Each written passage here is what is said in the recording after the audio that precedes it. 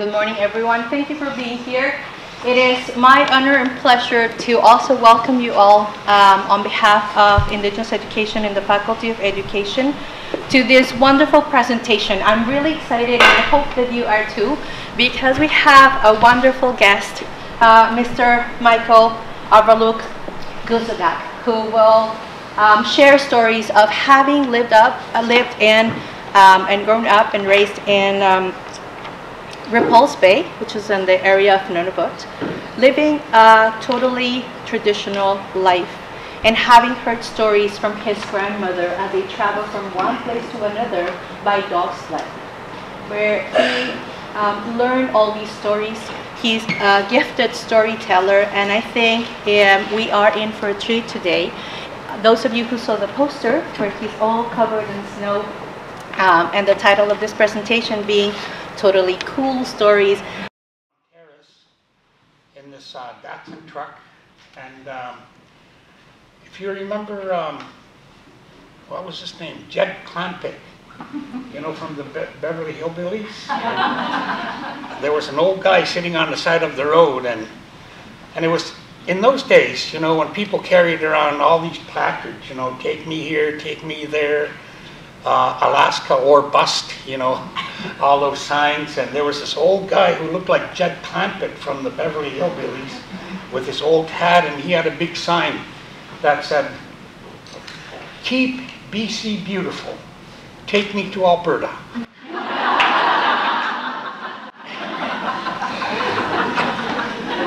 And I swear if I had, you know, if I was heading to Alberta, I would have picked him up. I'm sure he had some nice stories to tell.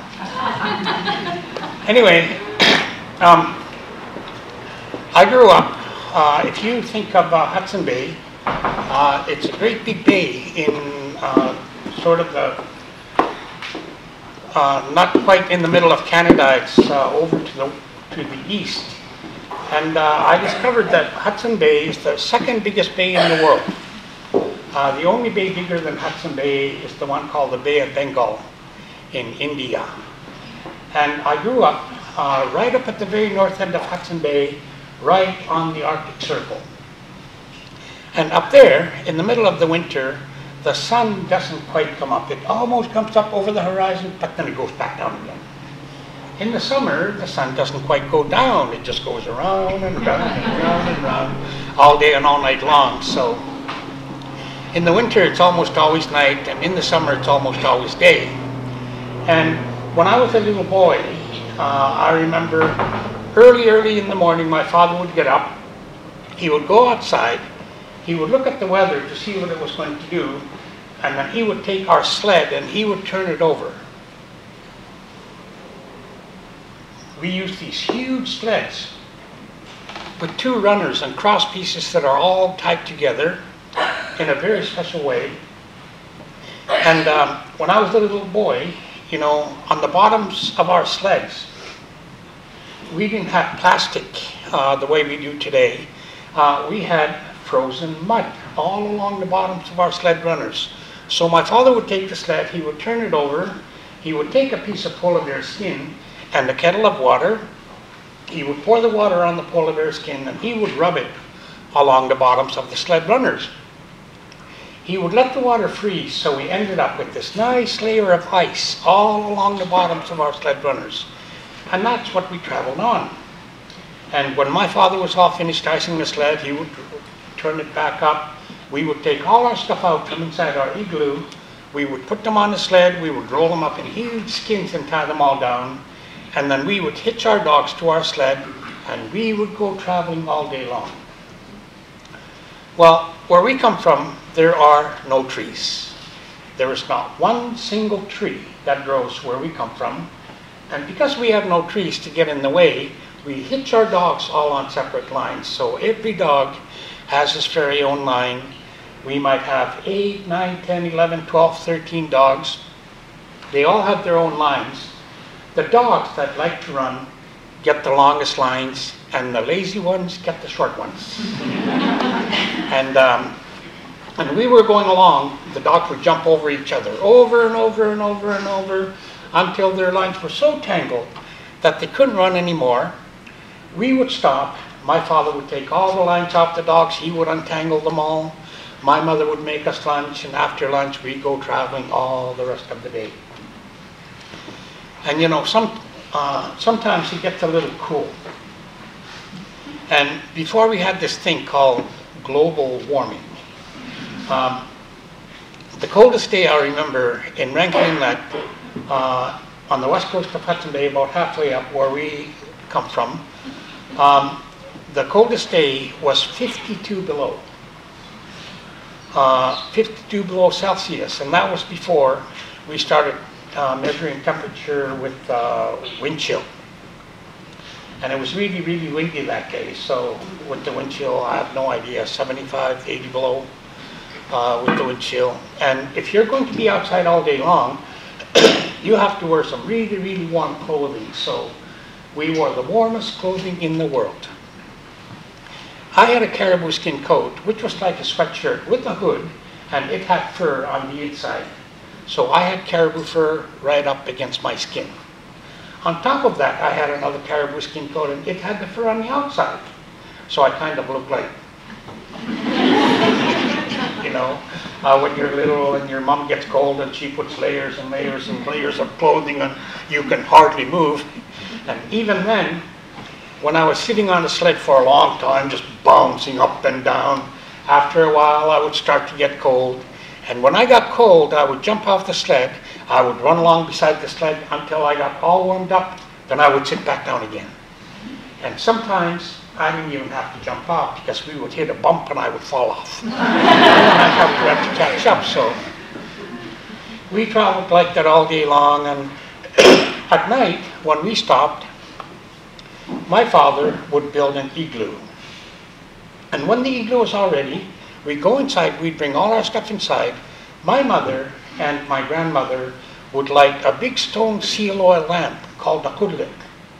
They would start to cook us something to eat. They would heat up the inside of the igloo a little bit because sometimes it was really quite cold. And then they would make up a bed. A nice big bed with lots of warm furs, and every night after I finished eating, I'd go to bed. And when I went to bed, I would say to my grandmother, "Ananakiak, unikakto alawit." And my grandmother would say, "Unikakto sa kangin nama." "Ananakiak, unikakto alawit." "Unikakto sa kangin nama." "Grandmother, please tell me a story." But I have no story to tell. "Grandmother, please tell me a story." But I have no story to tell. And after I asked her many, many times, she would finally say, "Okay, settle down and I'll tell you a story." And my grandmother told me some of the most wonderful stories I have ever heard. My most favorite story was the one that goes like this. "Ananakiak ko kinaktaw. Kupanwakto ko lumigo yayaktaw. Palagtatakyuk." You like that story? It's a story about a little girl and her grandmother. And they get left behind all by themselves in their igloo. And then a little bird came, it broke the window. It said, "Palagtatakyuk," it flew away. And that was the story. And I really loved that story, and I would ask my grandmother to tell it to me over and over and over again until she got tired of it, and then she wouldn't want to tell it to me anymore. So I would ask her again, "Ananakiak, unikakto alawit." And she would say, "Unikakto sa kangin nama." "Grandmother, please tell me another story." But I have no story to tell. But of course, my grandmother always had lots and lots of stories to tell.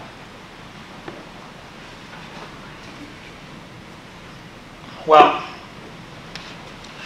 my people are called Inuit. You know, a long time ago, when the Europeans first came, you know, they sailed across the Atlantic Ocean and they landed in North America. And when they got here, they said, "Oh, wonderful, we made it to India." And they saw all these people and they said, "Indians." And that's why we have Indians in North America, you know. And those people asked the Indians, who are those strange people who live way, way, way up north in snow houses? And the Indians said, Eskimos. You see, Eskimo is a Cree word, and it means people who eat raw meat. And one day, our people decided, we don't want to be called that anymore, so we petitioned the government of Canada, and we said, please don't call us Eskimos anymore, call us Inuit. And Inuit just means people. That's all it means, and that is why we're called Inuit today. And you know where the only Eskimos left in Canada are? Edmonton. Yeah, they're called the Edmonton Eskimos, and they play football. Well, Inuit live all across the north. Inuit live in Siberia. Inuit live in Alaska. Inuit live all across northern Canada, including northern Quebec and Labrador. And Inuit also live in Greenland. And how many languages do we speak? One. Not 37 or... We have that many words for snow. But we only speak one language. So I can talk to people from Alaska in my own language. I can talk to people from Greenland. But as you go along the north, the language changes from place to place. There are different dialects of Inuktitut. So by the time you go from Rankin Inlet, where we come from, and you go to Greenland, you know, it's so far away, and the language changes so much along the way that some of those people up in Greenland are very, very hard to understand. But it is still the same language. Another thing about our people is that we tell the same stories. And these stories are really, really, really old. They're hundreds, maybe thousands of years old. The most famous person in our stories is a man called Kiviok. My grandmother said Kiviok was born a long, long, long, long time ago, so long ago that he was the very first person on earth. And I used to have a little joke with my grandmother. I would say, Grandmother, if Kiviok was the first person, how come he had a mother? And my grandmother would say, don't argue with old people.